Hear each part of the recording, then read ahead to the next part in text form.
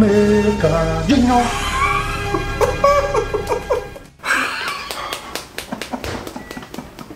Não tem, Eduardo. Flamengo! Ah! É o multiverso do Zaca. Ah, que delícia! Sabe quem a gente viu hoje? Ah. Acorde. A origem. Corinha Origens. Hoje vi a Corinthians. A Origens. Eu tava lá, eu vou jogar. Joga bem.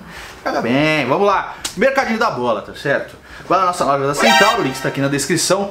Cupom Futirinhas tem 10% de desconto em todos os produtos entregues pela Sampaoli. Joga no seu grupo de cupom, joga no seu zap, fala, pode usar o cupom, não precisa nem dar o link. Fala o cupom, usa esse cupom que funciona. Usa! Aí, meu, vai ter Copa do Mundo, vai ter várias camisas maneiras aí. Depois a gente vai fazer um vídeo das camisas, né? Sim. Então, pô, faz aí, usa o cupom, compra umas camisetas, se veste a caráter para a nossa querida Copa do Mundo. Vai ser show, então vai lá e vai no Gold também, que é o nosso novo canal, se inscreve, tá certo? Vai no Vídeo Peixão, teve meio com o Madison, foi uma delícia. Calma, coitado. Foi uma delícia mesmo, eu peguei pesada dessa vez, eu acho que eu fiz ofensas. Fiz ofensas, mas foi com respeito. Você pode ser preso? Não posso, porque eu fiz com respeito. Falei, não é nada contra a sua pessoa, é só contra o seu futebol, que é um lixo. Se inscreve lá também no Crack Pépe pra você que gosta de coisas do Cortez. Tá certo. Vamos lá, vamos começar aqui do Flamengo. O Flamengo. O Flamengo pode perder aí um jogador muito bom aí, né? Pra mim, um dos principais do ano, se não top 3 aí do Flamengo no ano. Pode ser. O João Gomes. João Gomes. Porque estamos aí, ó, simplesmente dois clubes gigantescos interessados na contratação de João Gomes. Liverpool que já tem um João Gomes lá. Sim, é verdade. Tem o que é ruim, hein? Vai ficar o João Gomes é ruim. Vai ficar dois João Gomes? Nossa, o João Gomes é muito ruim, velho. João Gomes e João Gomes. Nossa, se trocar um pelo outro... Mas quando ele começou, ele não era tão ruim. Pois é, cara. Depois que ele estourou o joelho, nunca mais... Mas tá ruim. Ruim. Mas enfim. O João Gomes tem o interesse do Liverpool e o interesse também do Real Madrid.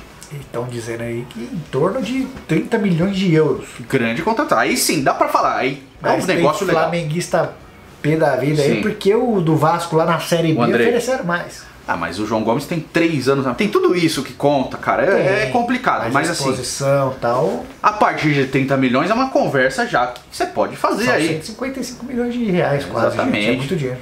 Exatamente, consegue repor e tal. Já tem o Vidal depois, pra pelo menos tapar o buraco de imediato. E pode vir outro reforço aí, outro, que tá tentando ser o Wallace aí, que é um grande jogador também. Pode ser um grande reforço, então é uma grande venda. O João Gomes está na conversa de renovação aí, né? Ele recebe mais ou menos 50 mil por mês hoje. Estão falando pro Flamengo pagar 250, então... Acho que foi renovado, né? Ele vai ganhar 5 vezes mais aí. Vai pra 150. Mais, né? Ele pediu 300, né? Mas enfim... 250 é um ótimo salário. E possivelmente, cara, o João Gomes até o meio do ano que vem ele vai embora para um outro time aí. Talvez até em janeiro já, então sim, pode acontecer, tá? E outra, Real Madrid, né, cara? Não é qualquer coisa. É o sonho dele. Real Madrid e Liverpool. Ele fala dos dois, né? Que os dois são, pô, genial e tal, mas enfim. Melhor que isso. Óbvio que é interessante, tá? Continuando aqui com o time que eu odeio agora, o Atlético de Madrid. Se jogar Atlético de Madrid e Náutico, torce para quem? Náutico. Ó. Você vê o grau de ódio que ele pegou pelo Atlético de Madrid. Enfim. Mas também quem que gosta do Atlético de Madrid? Só o torcedor do Atlético de Madrid. De uma porta. Ah, bom, mas tem o pau da minha porta.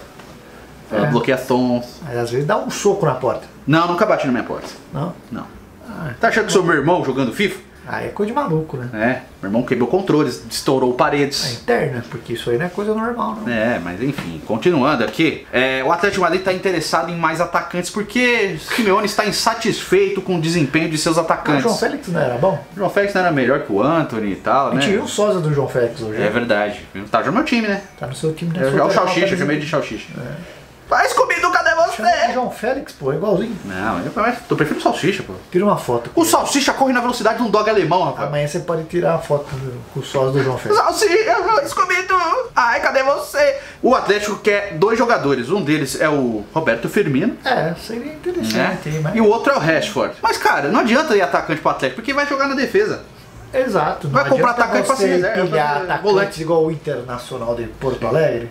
Não, eu acho que o Simeone, quando estava vendo o Brasil em 2018, com o Gabriel Jesus fazendo aquela volância, ele falou, nossa, isso que é futepas, meu irmão. Se o esquema não for ofensivo, não adianta você ter bons jogadores lá, pô. O filho dele não joga com ele, o Giovanni Simeone, tá lá no Napoli. Não prefere não jogar com ele porque sabe, o pai vai mandar ele marcar. Aí não adianta. tá bom? Continuando aqui, vamos pro Mbappé. Não quero tirar foto. Eu não quero não. Eu vou brigar. Semana de jogos com as suas seleções aí, Mbappé já criou. Nações, né? Já, ó, Mbappé ajudando o esquema Copa do Mundo. Eu acho que o Mbappé é brasileiro, Rafael. Porque ele tá criando caso aí agora. Mais um. Mais um, né? Ele não quis tirar fotos ali com a seleção e tal. Sim, Media Day da França. Ele não aceita ali algumas coisas nos contratos de imagem. Direito de imagem. Né? Ou seja, ele quer ganhar mais.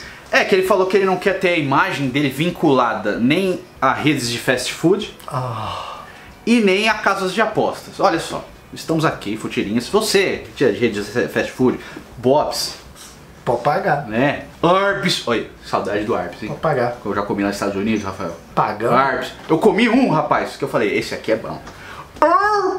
Off Sandwich. Eu não sei porque o Bob's nunca pagou pra nós. Bob's, McDonald's, Burger King, Subway. Pode pagar, eu quero ter meu nome atrelado à rede fast food. Tá? E você, casa de apostas, estamos aí. Venha. Pode vir, fique tranquilo, Betfair, ó. Dinheiro na mão, calcinha no chão. Isso, pode vir. Pode vir. Mas ele tem essa rusga aí com a Federação Francesa, mas eles disseram que não vai atrapalhar em nada o desempenho dele, porque ele está focado em ganhar a Copa do Mundo. Espero que não, né? Espero que ele continue tumultuando. Mas é mais um problema, né? Sempre tá aparecendo um. Por que sempre eu, Balotelli? O que tá acontecendo? Why always me? Dá pra botar na cara do Mbappé já. Dá. Tá? Continuando aqui, o Arsenal. O Arsenal está interessado na contratação do Locatelli, que é jogador da Juventus, jogador da seleção italiana. Bom jogador, acho que pro Arsenal aí tá em lua de mel com a torcida. Pode buscar coisa melhor. Com a Premier... o Locatelli é bom, Rafael. Bom jogador. Coisa melhor. Pô, é tipo o Chaka, mano. É jogador bom. Chutar bem de fora da área. Lembra a Eurocopa que ele fez? Fez gol, fez vários gols. Eu acho bom. Interessante. É que a Juventus tá uma merda, né?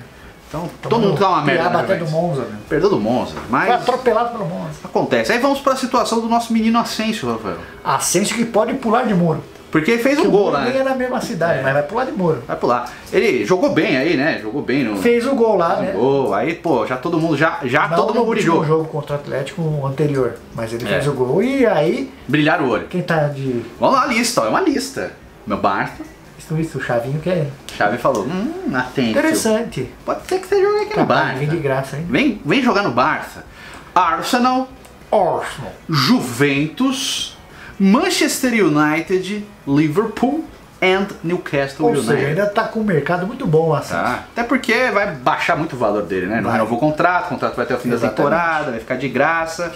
Outro que interessa ao Manchester, dois outros que interessam ao Manchester United, isso é tudo pra janela de janeiro, tá, gente? Antoninho, Griezmann, o Atlético tá doido pra se livrar. E aí, se o United chegar e falar, ó, dou 30 aí pra vocês, libera. Acho que libera. Vai embora. O Barcelona não quer deixar.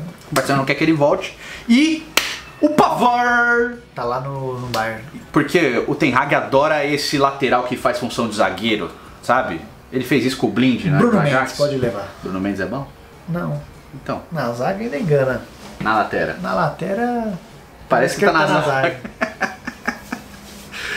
Outra situação é o Skriniar. O Skriniar tinha o interesse do PSG, tentou, não conseguiu. Agora são Chelsea e Manchester City de olho no Skriniar dentro de Milão. Grande jogador, hein? Muito bom. Outra notícia é que o Douglas Luiz interessa ao meu Milan. Mais um aí, porque tem mercado. É o Arsenal, né? Pelo jeito, muitos times estão de olho no Douglas Luiz. Onde chegar, jogará. Acho que no Milan ele seria titular. No Arsenal acho que ele ia brigar por posição. Mas ele é melhor que eu acho o Douglas Luiz bom. Eu acho bom. Pode ser bom aí também. O Tite abre o olho, ele vai perder o Douglas Luiz. Vai que ele quer jogar na Itália. A Itália tá doida. Aquela vez ele não pôde jogar. Não, mas jogou eliminatória, jogo oficial, não pode. Já mais. é. O Douglas Luiz tem que jogar na seleção brasileira. Sim. Outra notícia do Barça é que eles estão interessados na contratação do Jorginho no fim da temporada, porque o Jorginho está em fim de contrato com o Chelsea, encerra no fim dessa temporada, no meio de 2023, e o Busquets está de saída, seria o substituto dos Busquets. O Busquets quer jogar MLS.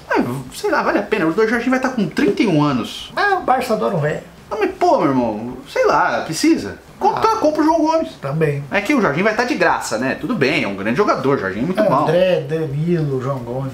Ele não quer gastar dinheiro, né? Quer só vir com salário. Mas assim, pode ser uma possibilidade boa de mercado, mas é um jogador com mais de 30 anos, então não sei, tá? Outra notícia é que o Valverde interessa muito ao Liverpool. Difícil, hein, o Real Madrid liberar um cara novo assim que tá encaixado agora. Dizem que nessa janela aí o Liverpool chegou a procurar o Valverde e o Real Madrid com uma oferta de 100 milhões de euros, mas que o Real Madrid negou.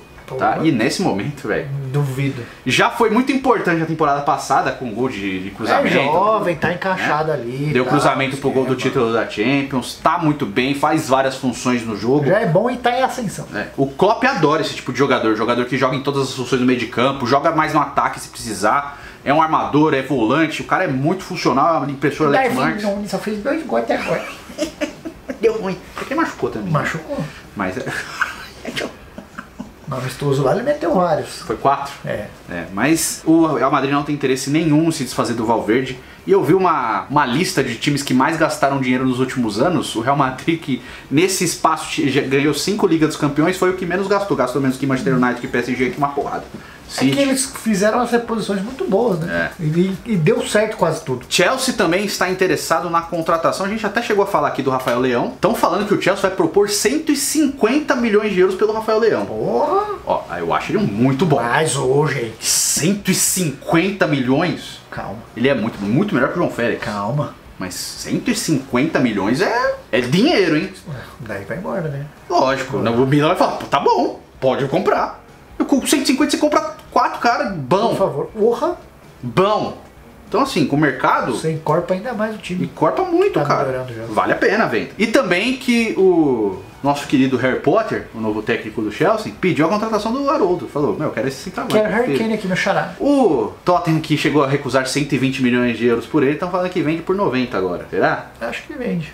Porque Son e... Tá passando tempo. Son e Richarlison juntos dá um caldo. Dá. Né? E também, a torcida do Galo já tá full pistola com o Cuquinha. Já estão querendo mandar embora. Deixa o Cuca aí. E estão pedindo o Sampa. Fala, vem, porque o Sampaoli falou que quer um projeto pra ser campeão. O Galo dá. O Galo dá. Tem dinheiro pra gastar, né? Da outra vez que ele veio aí, o Galo gastou tudo que ele queria. Mas, ó, já digo, torcedor galolense, vai mexer no time, tá? Vai trocar jogador, mas vender. Eles já conhecem também, né? Lógico, mas assim... O Galo, eu acho que azedou demais esse Galo aí. Mas, cara, fazer uma reformulação. Sampaoli fez Jean Mota ser eleito o melhor jogador do Campeonato Paulista. Ah, mas isso aí foi sem querer, né? Parece pouco, Rafael. Jean Mota fez gol de cabeça, Jean Mota fez gol de falta. Lembra que ele chutava tudo? Do jeito que ele chutava, e jogando de falso 9. E depois... Nunca mais. Foi só ali. Até ali e depois ali nunca. Mas, enfim, fez o Jean Mota jogar bola. Mas foi só ele também. Deles Gonçalves. Quem sabe com ele o Pedrinho joga bola? Acho difícil. Também acho difícil, né? Seria o Pedrinho Lua brasileiro, Rafael? Não, mas o Pedrinho quer jogar, né? Ele só não consegue. Só não consegue. Agora o outro talvez nem quer nem consegue. Não consegue e não quer também. Mas é isso, eu quero saber a sua opinião sobre essas notícias. O que você achou do João Gomes? Faz o quê? Faz o cucocô. O cucocô, que é muito importante. Cucocô, curta, comer. Não é cococu não, como os mandam pra mim. É o cococô, curta. Curta é cu. De curtir. Comente e compartilhe. A gente roubou isso do Xande, né? Roubamos do Xande. Ele usou uma vez só também. Nunca usou também. Patente expediente. Usa o capião. Usa o capial. Não entende disso. Estamos usando aqui o cocô dele, Xande. Tá, mas obrigado, Xande. Acho que agora já é mais nosso do que dele. Ninguém sabe que é dele. Não usou? Deve ser Xande. Comente aí, tamo junto, até o próximo vídeo. Não esqueça de se inscrever aí, que é muito importante. Mostra o canal pro amigo seu. É nóis. Até o próximo vídeo, tchau.